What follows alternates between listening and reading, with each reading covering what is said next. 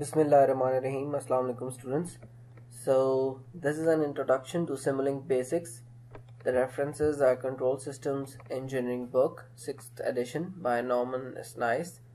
The objectives include the making of model of dynamic systems in MATLAB using Simulink toolbox library, and to simulate and analyze the responses of LTI systems through step, ramp and parabolic inputs and show them on the scope. For sure, the required software is MATLAB and then the Simulink and control system toolbox. We are not really using the control system toolbox right now, but the Simulink is in spotlight. So Simulink is an extension of MATLAB. It is used in MATLAB for modeling, simulating and analyzing the dynamical systems under a GUI environment. Its primary interface is a graphical block diagramming tool and a customizable set of block libraries. It offers integration with the rest of MATLAB environment and can either drive MATLAB or be scripted from it. So what are the exact meanings of these things? Like it offers integration with the rest of MATLAB environment and can either drive MATLAB or be scripted from it. We'll just learn these things in the coming tasks and the things that we need to learn in this lab. So GUI, I guess all of you should know, graphical user interface. The Simulink toolbox can be opened by using Simulink command in the command window. Simulink toolbox has a wide range of building blocks for designing purposes in its library. The blocks can be dragged from the library to the Simulink design window to make the design, and the blocks can be connected to each other via lines, which can easily be made by clicking the ports of the block and dragging the lines toward another block. So this is about how to build or construct the building blocks for different circuits or different other block diagrams or models in MATLAB, and you can just drag or cut and paste the blocks that you require from the library to the Simulink design window, and all of these components gather to make a model for you, which can be implemented or I guess referred to different projects and things that you require in control systems. So conversion of Simulink design into MATLAB command window system parameters. So this is something that we were talking about over here. This can be done by using the command linmod, line mode, and then the file name in inverted commas, single inverted commas and round brackets. The models which we make on the Simulink design window can be converted and manipulated in the MATLAB command window by using the line mode command. The syntax is linmod, and in the round brackets we'll put the file name in single inverted commas. So this is the command that's basically being used by us for extracting out a transfer function from a Simulink block diagram or Simulink circuit or Simulink model, and the transfer function that would be extracted can be in terms of ZPK model, numerator denominator model, or state space model. So by default I guess it would give us the state space model. So if you need to extract out the numerator or denominator, the TF model, so you will write square brackets num denum, and then this would be equal to or being assigned the value of line mode and then the file name.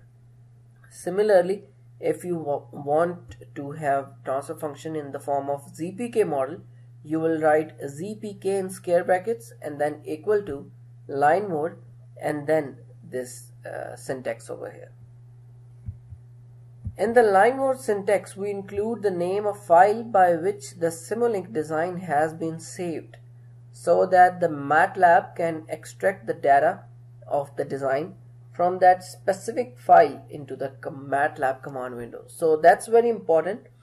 You need to save the Simulink model with some name in your computer, and then you need to call it out over here in this line using the line mode command syntax. So the tasks are construct an LTI model of unity feedback system. Okay, so this is something that we're going to learn over here, that what's a unity feedback system on the Simulink design window using the Simulink library, and then check its step response on the scope for the system given below. Okay, so we have been given with a system and we need to connect this model into a unity feedback system, and then we need to check its step response for these parameters. So let's begin with a simple task that I need to give you as an example. I would just click over Simulink library over here, and till it opens we'll move back to the PDFs so that we can have a look at the further tasks. It says task number 2 says call the file of Simulink design made in task 1 into command window system parameters and convert the parameters into transfer function representation. Okay, so this is something that we were talking over here, that how you can call it back to the command window and then extract out a transfer function. Then we have derive a transfer function for the system given below. So how would you do that? The first thing that you would do is that you will make the system as it is in the Simulink model, and after you have done copying it in your Simulink model, then you have to derive the transfer function for this system.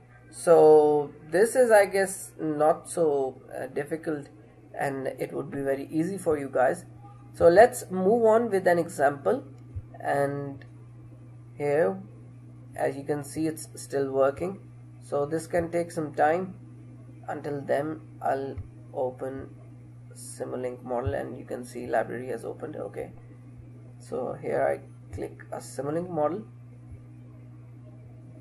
and here we have the library. So this is the model, and okay, I'll try that it appears on half of the screen. So okay, so you can see that in the Simulink library we have commonly used blocks, continuous blocks, discontinuities, and the main objective of our labs will be fulfilled normally by these commonly used blocks. So here you can have a look. Then we have in block, and this is the output block. These blocks are very necessary when you are trying to extract the data from Simulink model in the form of transfer function or any other form using the line mode command. So first of all, we'll not go towards the step inputs or the inputs and outputs. We'll rather move towards the step input and the scope output. So the sinks and sources contain the step input and output. I'm just creating an example for you so that the further tasks are easy for you. So we'll just grab it from here and drop it down over here. You can see a step block over here. Now what we'll do is that we need a transfer function block. I'll write over here transfer. You can see it already appeared, transfer FCN. I'll press enter.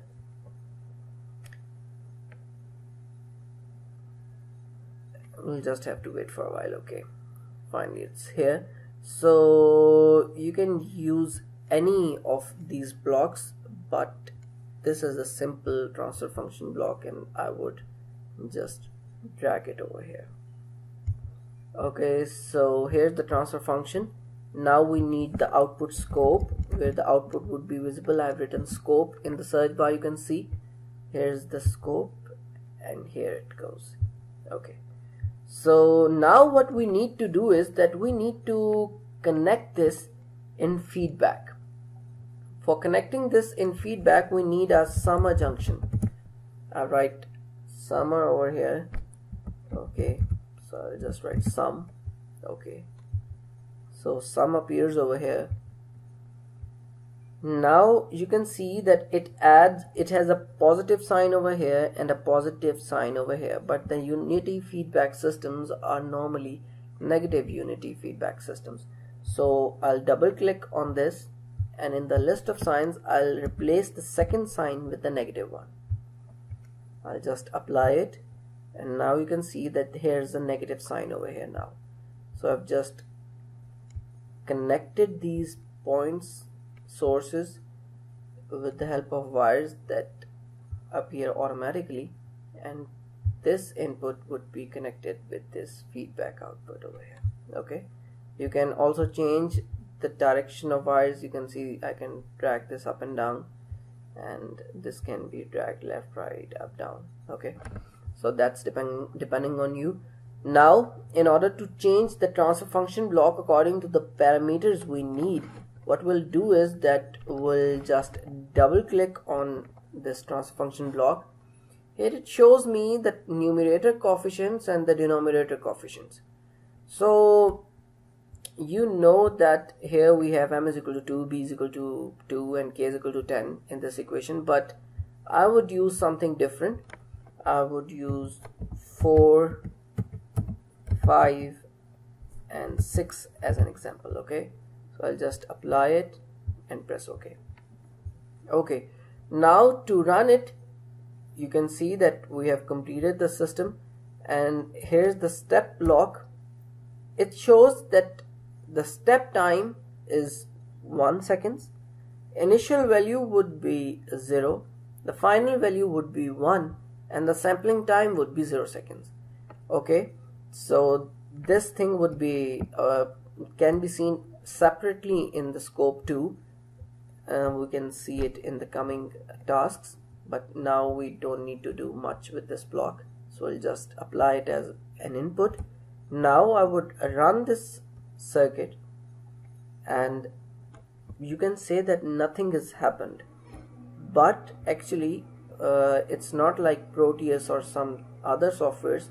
What you need to do is that you need to open the scope after you have pressed the run command over here. So I've just run it, and now I'll open the scope by just double clicking over it.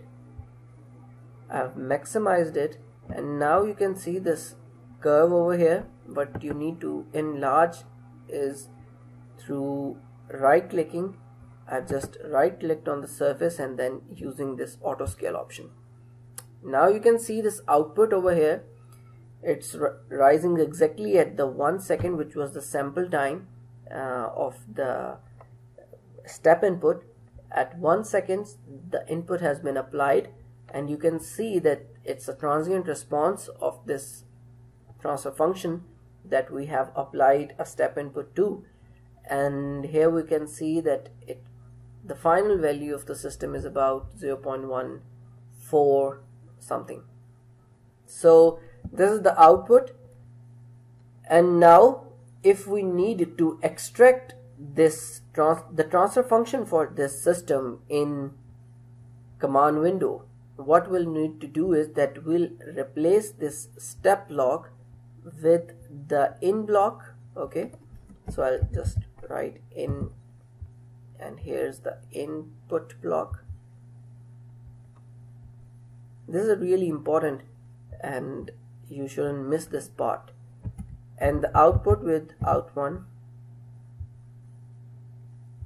So I'll just delete the scope, and the step input, because these are not the part of transfer functions, and I've replaced the blocks with input and output. I'll minimize this window. Now the second thing we need to do is we need to save this, and I'll just save it with the name task1. So you can see task1 appears over here. Now if I need to extract out the data in form of numerator and denominator, as I've already told you, I'll just write numdenom, linmod, and the syntax as given in the manual. Now here's the name that has been given to the Simulink model by us. So that's task1. I'll just press enter, and here you can see that the numerator is 0.25 and there's the denominator. Now what to do to convert this to transfer function? So you can see here's the command that I've used, and here's the transfer function that has been created. This transfer function is basically the overall transfer function of this system that I have made over here. Some of you might be thinking that this was the transfer function that should have been appeared over here. No, a feedback system has a transfer function equal to g of s divided by 1 plus g of s h of s. So h of s is equal to 1 over here, and h of s is basically the feedback term that's going back towards the input from the feedback.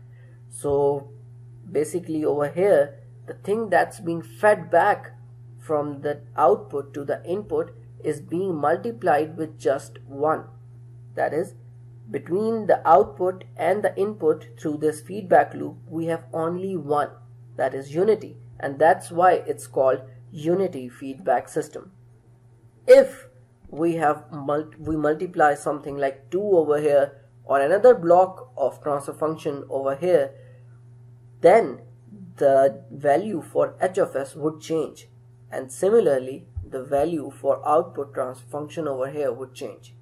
So that's basically what you needed to know about transfer functions. They're making in this Simulink, and then in order to extract out their transfer functions into the command window. I guess I've given you a pretty good example and that would be understandable for you, I hope. So using this example, you have to complete these 3 tasks, and then the final task 2, which says the derive a transfer function for the system given below. So this is simply an integrator. Wherever you get stuck, you can ask me for help, but if you don't find manually these blocks, you can just put them in this search bar over here. Like, you can write int for integrator, and it shows the integrator that has been used over here. This is a simple DC gain, and it can be called out by simply writing gain over here. I'll write it for you, that for the part that I hope that this won't be difficult for you guys, I hope. So you need to complete these 3 tasks, and I'll be asking questions from the video lecture that I've given right now. So I hope these things would be easy for you and the tasks would be completed in time. You can mention your comments and queries in the comments section too, and you can ask me at a different platform as well. So that's all for this lab. Take good care of yourselves. Allah Hafiz.